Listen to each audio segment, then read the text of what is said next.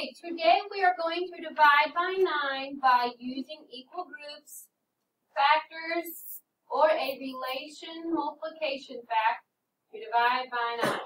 Okay, let's read the first story problem. Beckett's class goes to the aquarium.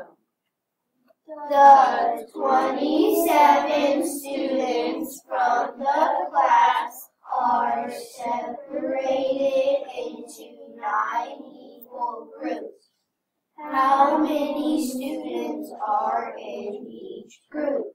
Okay, are you trying to find, I'm looking at the first blue box, the first question in the blue box. Do you need to find the number of equal groups or the number in each group? Look at the question. Are you trying to find the number of equal groups or the number in each group? What do you think, Tyson? The number in each group, you guys agree? Yes. Okay, the number in each group. Let's write that down. In cursive. Yeah. Oh, dang it. How about we just write number sign and then in each group? So we have enough room.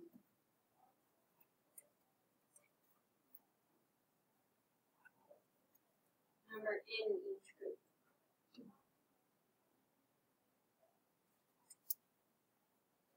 Okay, and what label are we going to put on our answer? Aubrey? Students. All right, you guys agree? Yes. Okay, students.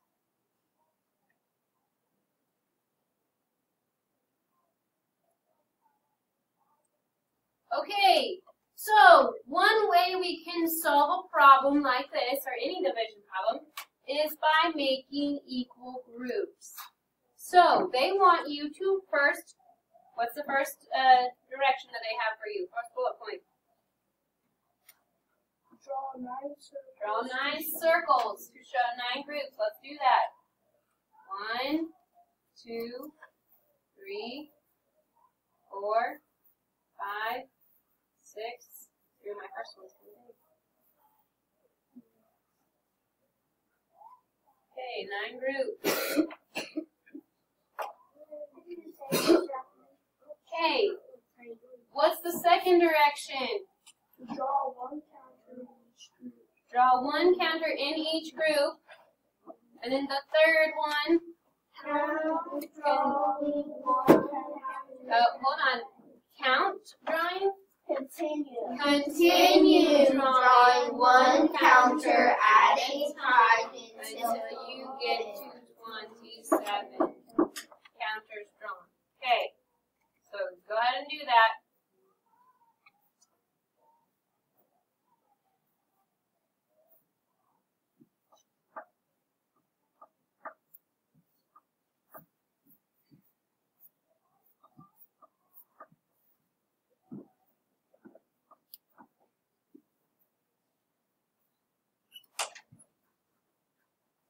Okay, and so how many counters do you guys have in each group? How many counters do you have, Eli? 3. How many counters do you have? 3. How many counters do you have? Okay, hopefully the rest of you have the same amount. How many counters do y'all have? 3. 3 counters in each group. So there are 3 in each group, and 27 divided by 9 equals 3. And then using the house weight, 27 divided by 9 equals 3. All right, that's by using equal groups. You could find a a division answer by doing equal groups. Other ways is by using factors that you know. Finding factors for 27. If you know 9 is one of those factors, okay, and you know that 3 times 3 equals 9, you could divide 9 by 3. Dividing 9 by 3 would be, 9 divided by 3 is 27. No, that's times. 3. 9 divided by 3 is 3. And then divided Okay, oh, sorry. You don't want to do 9 divided by 3. You want to do 27 divided by 3, which is 9. And then 9 divided by 3 equals 3. So you basically divide 27 by 3 twice, and you would get 3. Yeah, that one was, I mean, yes, it is kind of confusing to me, but I can understand it too a little bit. Because 2 3s equals 9, so then you just divide 27 by 3 one time, but then you have to divide that answer by 3 again. All right, now using your related multiplication fact, if you know that 9 times what equals 27? 3. You know 9 times 3 equals 27, then the related division fact has to be 27 divided by 9 would equal 3. 3. Or you can do 27 divided by 3. Right. Yes. So we could do 27 divided by 3 equals 9. But they're asking for 27 divided by 9 is the only reason why I didn't make that one. Make sure you have these written down. I don't want to give you anything wrong because you're not writing things down, especially when you're not even on the right page. What multiplication fact can you find for 63 divided by 9? Instead of 63 divided by 9, let's do, it would be 9, no, not dividing, times 1 equals 63. Okay, what's the blank going to be? 9 times what equals 63, guys? 9 times what equals 63? Now, remember your 9s, guys. Your tricks for 9s. I did this one. You could do the finger tricks. You could even think, okay, when I multiply by 9 and another number, like let's say I did 9 times 3. What's 1 less than 3? 2. So the other number that you multiply by, when you do the answer, the first number is going to be 1 less than it. So look at this. What's our first number in 63? 6. 6 has to be less than the other number that you're multiplying by. So what's 6 less than, you guys? What is 6 1 less than? 7. No. It's 1 more than 5. What is 6 1 less than? 7. Or you could say what's 1 more than 6, I guess, which is 7. Yes. So the answer is 7 because, okay, what's 1 less than 7? 6. 6 plus what is 9? 3. 3. 6 plus 3 is 9. Okay, show and share. Kevin, I'll go ahead and let you read the story problem. Carlos has 28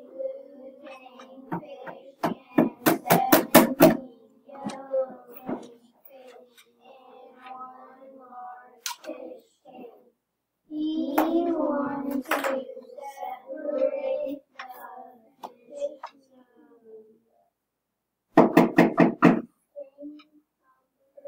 So there are the same number of fish in each of 9 smaller tanks.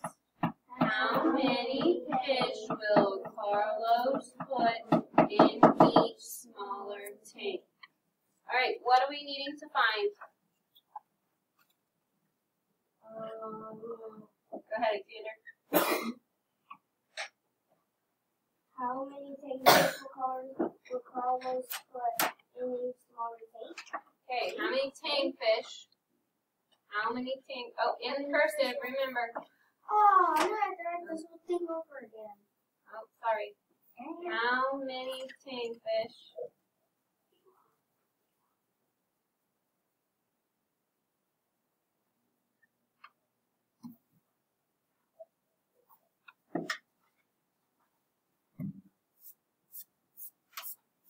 Will Carlos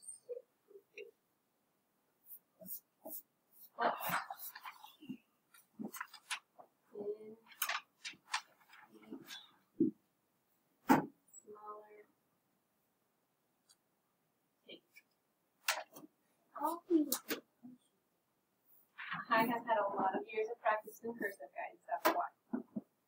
Okay. B asks, why do you need to use two operations to solve the problem? Okay, we need two operations because this is a two-step problem. But I want you guys to help me figure out what two operations we're going to do so then we can write that down, what we're going to do. So what's our first operation going to be? Nope. Multiplication is not going to be an operation in here. So let's talk about, I was trying to show you, Carlos has 28 blue tame fish and 17 yellow tame fish in one tank. What is that telling us? Jacob?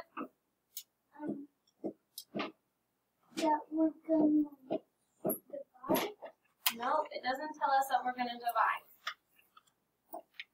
Think about it, boys and girls. You have 28 blue and 17. Okay, so 28 and 17 fish in one tank. What is that telling us? Why? Okay, it does have the and word, which helps us know. And is addition a lot of times. Yes, guys, think about this. There's 28 blue fish. There's 17 yellow. They're all in one tank. So that means they are all together. They're all together, which is also adding. And all together. And when you put them all together, it's a total, right? Yeah. Okay, so the first step of the problem is to Add. Okay. So, right, I, in cursive, will first add 28 plus 17. R-S-T. Okay, instead of making the numbers, because we will do the numbers later, we're going to say first I will add the total number of fish. Total, I'm not going to say the, because that'll just be extra words. Total number sign of fish. I will first. Okay. Our first step, we said the operation would be addition. We're going to find the total number of fish in the tank. But now let's keep looking. It says he wants to separate the fish so that there are the same number of fish in each of 9 smaller tanks. Okay, when you are separating, are you getting rid of? No. No. So are we subtracting? No. No, you are just separating. So what are we doing? What's our second step? Subtract. Okay, I just said separating, not giving away. Giving away or taking away is subtraction. We are not just giving away or taking away. We are separating into groups, which is what we do when we're dividing. Okay, so division is the next step. Okay, we talked about the second step is we're going to divide the total number of fish by 9 smaller tanks. Okay, part C is where we are going to do what we said in part B. So first, we're going to add the total number of fish. Then the second step is going to divide that number of fish by 9. Okay, we said 28 plus 17 equals 45. Then 45 divided by 9 equals 5. Complete the sentences. Carlos has how many blue tank fish? 28. How many yellow tank fish? 17.